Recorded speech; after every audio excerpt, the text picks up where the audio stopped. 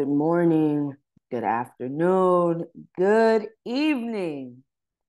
Welcome to week 9 of basic training.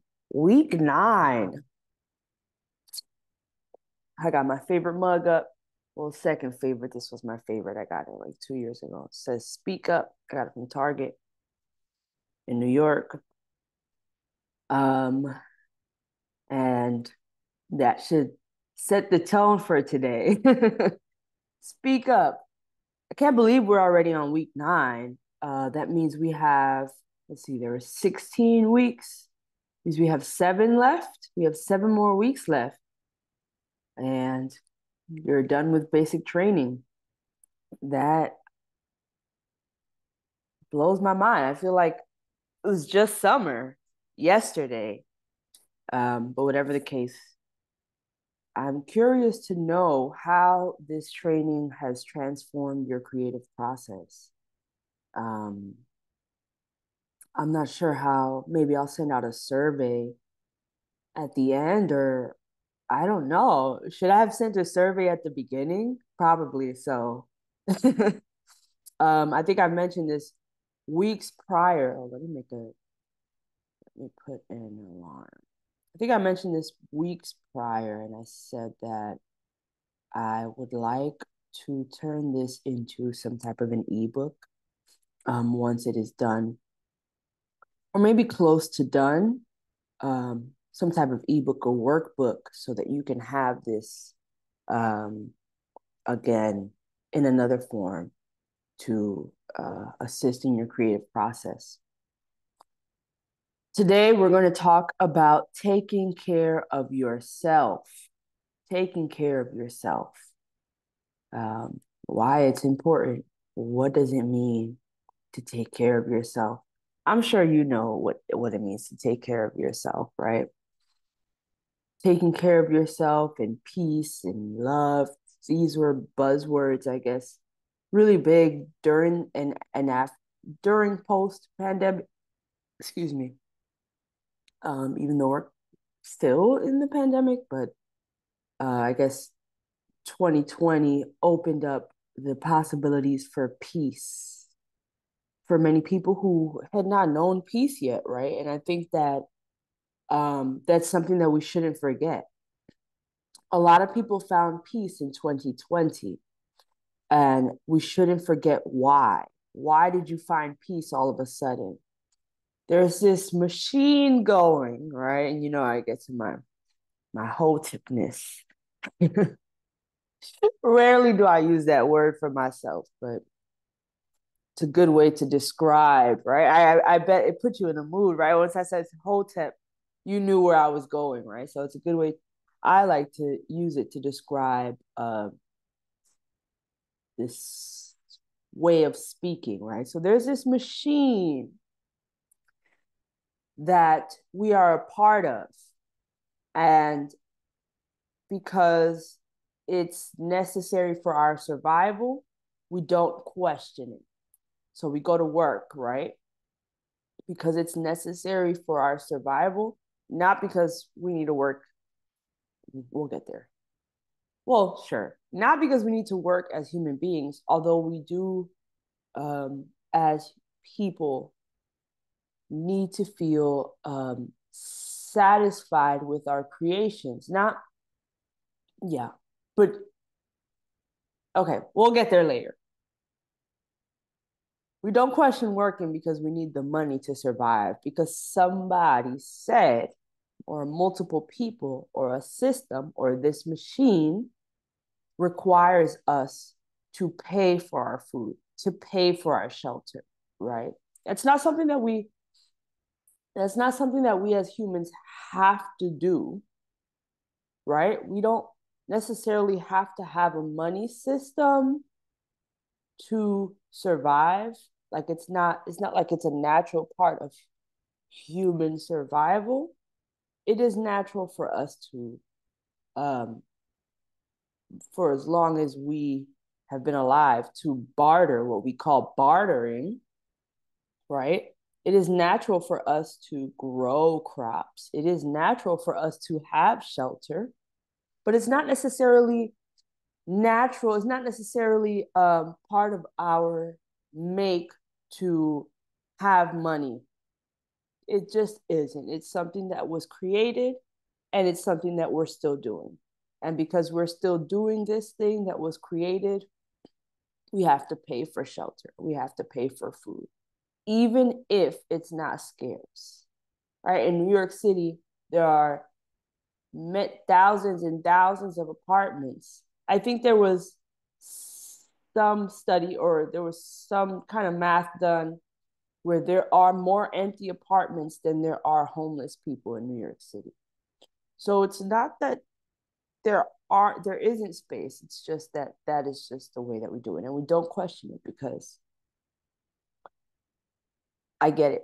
Like how will you survive if you stop paying for rent, or if you decide, because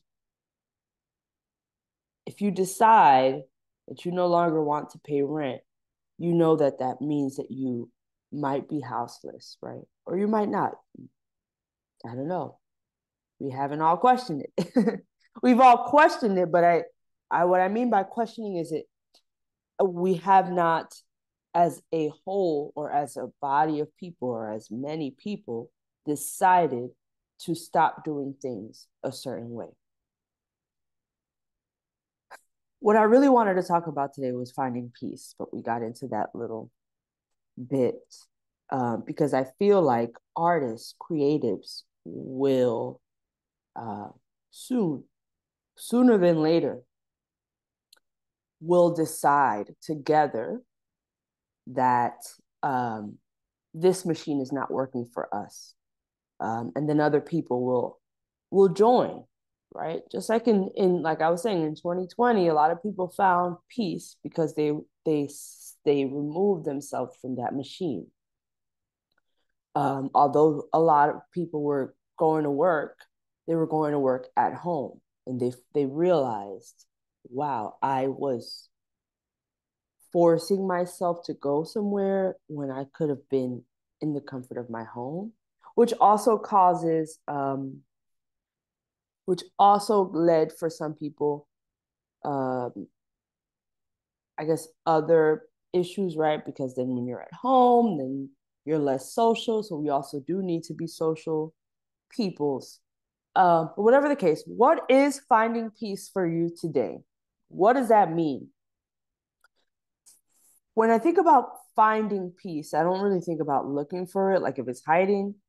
I think about the things that are not letting me see peace, right?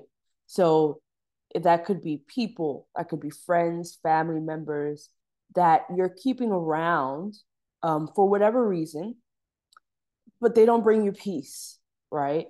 Um, and you know, not that you have to get rid of people, but maybe you have to have a conversation. Maybe you have to set boundaries, right? And that's when actually you decide whether or not this particular person or this situation is working or not working for me. Once you state where you are uncomfortable, that's all you have to do. Then you listen to the response, and that will inform your decision. You understand what I'm saying? Let's say you have a cousin who constantly is talking shit about um, whatever. Let's say talking shit about you in some way. Me, I'm paralyzed in my right arm, right? Let's say I have a cousin, and I don't have a cousin doing this, but let's say I have a cousin constantly talking shit about my right arm. And let's say it makes me uncomfortable. Let's just say, because it doesn't have to make me uncomfortable, but let's say for this, it makes me uncomfortable that my cousin is talking shit about my right arm constantly. It is my job, first and foremost, to say to this person, you know, considering I want to keep them in my life, hey, it makes me uncomfortable when you say or when you do blank. That is your responsibility. Their response is what will inform your decision. So their response could be, I actually didn't know that that made you uncomfortable. I thought, you know, We joke all the time about different things. I thought it was just another joke, right? In that case, your cousin learned something. Or they can be like, fuck you, I make jokes about whatever the fuck I want. Mm-hmm. It's up to you. But if that were me, I would be like, hey, then, I can't be in close proximity to you because every time I am, I'm just uncomfortable, right? So there could be some people that you're keeping around that make you uncomfortable, but maybe you're not speaking up about the discomfort. They could care, or they could be, um, or they might think that, they might not know that you're uncomfortable, but it is your job to speak up. So some things like that could be getting in the way of your peace. Things like sleep. I listen to Neil deGrasse Tyson. I listen to his Star Talk podcast. The most recent episode was about sleep and its relation to its relation to our body, its relation to our mind. Um, Sometimes we could be just grouchy throughout the day because we need more sleep. And I know we know this. We know this as kids. Remember nap time? I was never really much of a napper, but maybe I need to be, right? That could be the thing that's keeping you from your peace. Other things that could be keeping you from peace could be food as well, right? Some foods that don't help nourish your body, your bones, your circular, your what is it, circulatory, your bloodstream, right? Your blood system. That could be getting in the way of your peace. But why the fuck is peace even so important? Why am I emphasizing you to why am I emphasizing peace? Why is it so important, right? From a place of peace, from a place of despair, let's start there, right? From a place of despair, we can create, right?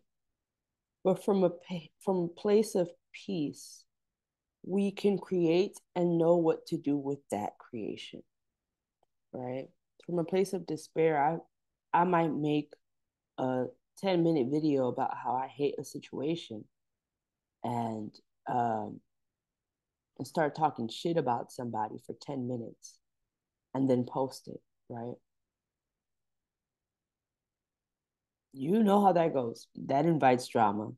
And me personally, I ain't in the place for that, right? Because then there's a snowball effect, right? But from a place of peace, I can make that video, and the video might even be different, right? The video might. Let's give an example because I'm like talking out in the open, but I'm going to give you an example. Right now, the a lot of people are talking about war, right? From a place of despair, I can say, actually, let me not even. I think you understand what I'm saying. From a place of peace, we can create from a level-headed stance. Understand what we made. Understand that what we made is for X, Y, and Z, and understand where to place it. A lot of times when there's war, when there's fighting, people are not operating from a place of peace, obviously. There's a lot of these petty wars that could not have been had people operated from a place of peace. And we should not separate ourselves from we should not look at our government and see, wow, they're doing horrible things, and then not look at ourselves. That's being a hypocrite. If you are criticizing the government for not operating from a place of peace, you need to look at yourself. Are you operating from a place of peace? Are you taking care of yourself so that you are also operating from a place of peace? When I think about war, when I see war, I don't just see the big ones with death. I see the small ones too, right? I see the arguments. I don't weigh one bigger than the other. They both weigh equally to me. because they're both coming from a place of misunderstanding, despair, hate, etc., etc. And if you're operating from that place now, imagine when you have more quote, end quote, power. You will keep operating in that way. When you're successful, you will keep operating in that way, if not worse, because there are things that can no longer kind of stop you or humble you, or there was is a story that I have for myself, um, that not a lot of people know about, but I'm going to say briefly here with you. I'm going to share a story with you brief. Okay. When I was born, my doctor paralyzed my arm. We know this. I think I've said this before. He did it. I wasn't like that in the belly. He pulled me out of my mom from my arm, and like my arm dislocated from the shoulder. Imagine being a newborn. Like now, at your big age, that happens. Somebody can pop it back. But imagine certain nerves haven't formed yet. You still have a damn soft spot on your forehead, But when he did that, he lied. He lied, and he said that I was already like that in the womb. Um, for whatever reason, whatever. He wanted to cover his own ass, but he made it worse. Long story short, long story long, my parents sued. They won the lawsuit because obviously you can prove, if you've had multiple ultrasounds, you can prove that I was not always like that. And I don't know, they must have thought my parents were stupid. So they won a lawsuit. I didn't know that I had any of that money. My parents put it away till I was 18, or the insurance put it away. I don't know how they settled that. I was a newborn. But they put it away until I was 18, and I was to get it once I was at a legal age, right? 18. And it's interesting because my entire life before that was like homelessness, home shelter insecurity, food insecurity. Like we were living on couches. We were couch surfing. We were my aunt's house, my cousin's house, my grandmother's house, and there were a lot of us. I have three younger siblings. I'm the oldest. So there's a lot of us, and we just kept moving. And so I didn't know what it was to save money. I didn't know what it was to have money. Honestly, I didn't know what it was to respect myself. When you have so many insecurities, they kind of impact your self-esteem, right? I was kind of out of control. I'm not gonna lie. At 18, then I got that money. I didn't even know I had that money. I got that money at 18. And what did I do? I went and I bought clothes. I went and I started paying for friends, right? I started paying for friends. That's how I say it because that's the truth. That's not how I saw it at 18. At 18, I was like, at 18, I was living in the Bronx. And so also because I moved so much, I moved to different schools. I think I already spoke about that as well. And so there was no real, I couldn't establish long-term friendships, right? If you're switching schools every other year and you don't have the latest Jordans, you're not really going to have friends in New York. Back then, I guess. I don't know how it is now. Maybe people have become nicer, but there's so much insecurity in New York, housing and food and all the things that I don't blame the kids that made fun of me. I don't blame the people who didn't want to be my friend because I didn't have Jordans, because I was wearing Shaqs. I don't blame them. It isn't on them. It's on a system. It's on a machine that failed them. It's on a machine that failed me. But anyways, I turn 18. I start balling. I start buying clothes. Now, mind you, I never really traveled before this. So I only watch TV. And on TV and the music videos, it's what? Is Miami, is Miami, is Vegas. That's the only two really places that I went to. And when I say I bought friends, I would make friends because now I dress nice. People notice me, right? They're going to come up to me. They're going to say, hey, I want to be your friend. They don't know anything about me, but it's the way I look, you know? And then, they obviously come from the same place that I came from. So they don't have money to travel. I want to go to Miami. I make these new friends. At the time, again, insecurity, I wasn't okay with being by myself. So I paid their way too. And of course, people accept it. How would you not accept a free trip to Miami when you're 18 or 19? All expenses paid. I'm talking flights. I'm talking uh, the whole hotel, you know. So I bought friends, right? And it it kept going. That snowball effect. I stopped. I felt like I couldn't be stopped anymore, right? I was on top of the world. My ego was up here. Um, I started doing things that were a little destructive. I started not being so kind, right? I mean, I'm a softie, so I've always been kind, but I stopped giving a fuck about some things and I just did whatever the fuck I wanted to do. Um, and it got to a point where spirit humbled me. Some of these people that I was being friends with started stealing from me, obviously. We're gonna go over 20 minutes today. Started stealing from me, and that was like the eye opener. I was like, I wanted to unalive myself. I didn't see a reason to keep going. And not only did they steal from me, they stole everything that I had. All of a sudden, I saw my bank account and it was negative. And I had bought a car even, but people were using my card without me knowing. There was a lot going on. And I didn't know peace, right? I didn't know peace growing up. I didn't know peace, especially even with having money. I still didn't know peace. You feel me? Even with having money, I still didn't know peace. So when you get to a place of success, and I know you will, one, because you're watching this, but also because you're an artist.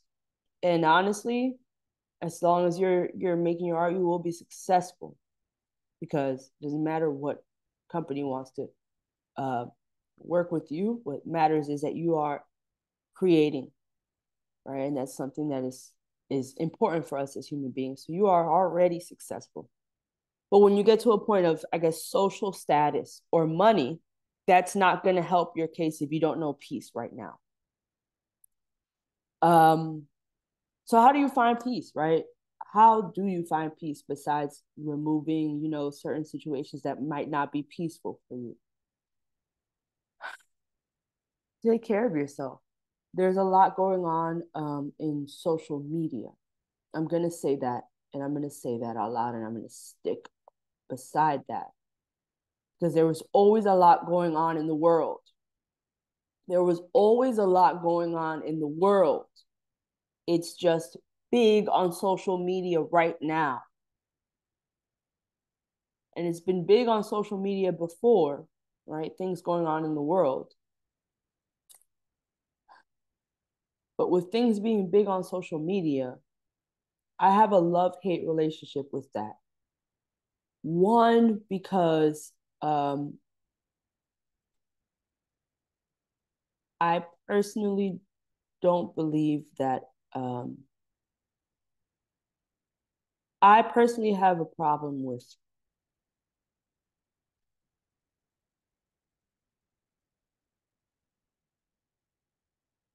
I believe that when you scream at a wall that has no ears, you're not only not being heard, but you're depleting your energy and therefore not have much energy to create. I'm not saying it's a problem to speak out about the things that matter to you, the things that you find unjust. Please do speak out. Please do. But I think that there's a thin line where that then turns into things like depression, um, mental instability. And I see a lot of us, me and people who I follow, not necessarily you watching this, but I see that happening where, we're looking at the horrors, just looking at it and reposting it, but not always looking at our lives and how we might be acting and how we might be destructive in our own ways, or how, things around us might be destructive as well. I think I truly believe that when we see injustice in other places, we need to see it within ourselves quickly. And we need to see it not only within ourselves, but within our environments quickly. Because we can speak out about another country, and that's great. But when your own country is also killing you and you're not doing anything at the same time, things can get lost in the sauce. You following me? Do you get me? Right now, they're creating Cop City.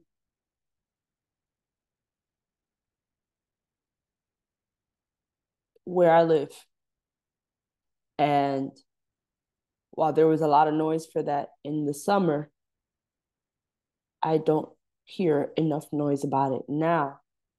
And I feel like now, while we hear genocide in somewhere else, is the perfect time to talk about the genocide in your own living environment. That is solidarity. That is solidarity. I won't stand for that in my environment. So, of course, I won't stand for that in any other environment. And honestly, that helps with the confusion of arguments that the media pushes. The confusion of arguments. Anyways, should we leave it at that? Should we leave it at that? I don't know.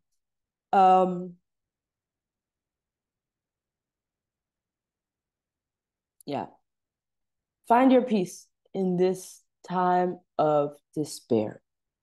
Find your peace in this time of despair. It will be worth it.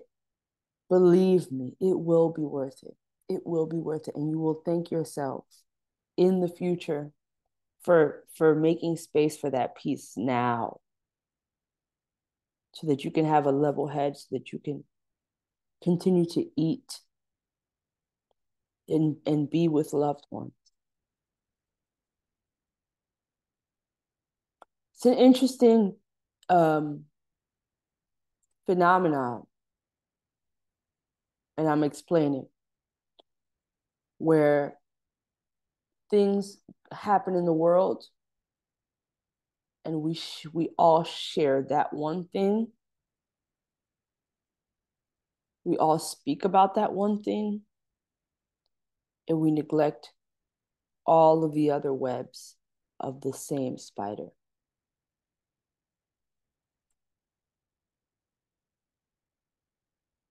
Did you get that? Now would be the perfect time to speak out about the injustices in your community.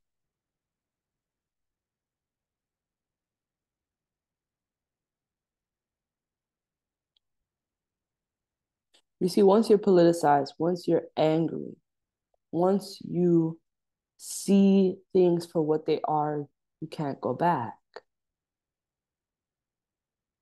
There is no competition. for how many times you've posted about something.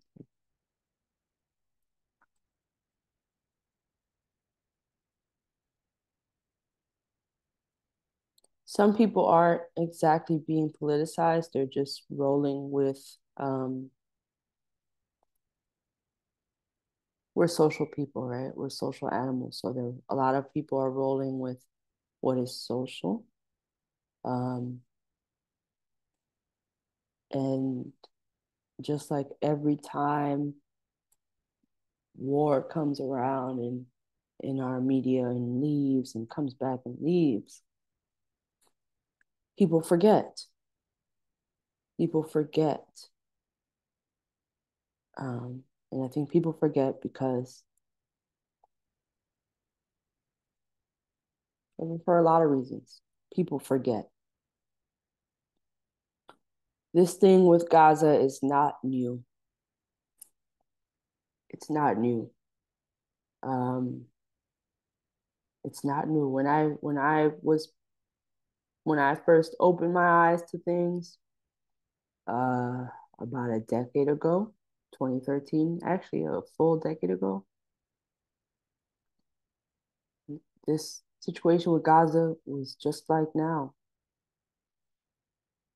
Bombing hospitals, killing their own media, killing other, media. This thing is not new. And it darn sure wasn't new in 2013 yet. I had just realized it for the first time. And the way that I realized it in a way that I didn't forget. And so it informed how I move. It informed what I care about. And although at that time I didn't see yet, now's the time to speak out about what's happening in your own country. I didn't see that yet. I had an art show for Gaza, actually. There was a few trusted fund places to donate. And I made hats that had Gaza's area code on them. And I sold them. And every single penny, I didn't make any profit that day. Every single penny went to that organization. I didn't see yet that it was a good time to speak out about the police system in my own country. I learned maybe 2 years after that to do that. But this thing happens in cycles. It happens in waves. Being politicized, and for my astrology girlies, the age of Aquarius is here. From what I hear, I'm not necessarily an astrology girly, but from what I hear, is that a lot of things are dismantling, a lot, and will continue to. And that's the importance of creativity right there. Things are crumbling, but it's what are we going to create instead that will be most important. Things will die, but it's what will we build after that will be most important. 2020 was also was a good time for that. There was a lot of despair. Things broke down. But what will we create now? What will we create now? Now that all eyes are on that despair. All right. I'm gonna leave it at that. I love y'all. I believe now that we have 7 weeks left, I would like to get into specific ways to train yourself as a creative. I think up till now, we've had great conversation on our mental health, spiritual health, environmental health. And I think I will dedicate the last 7 weeks the last 7 trainings on practical ways to build what it is that you want to build. So that might be from the idea to writing out what you need to actualize that idea, how to stay focused, how to shift when things are not working, right? How to not force creativity, knowing when to move forward and when to fold, and so on and so forth, how to put it out, marketing and stuff like that. I love y'all. Stay safe. Protect your peace. And I'll see you next week.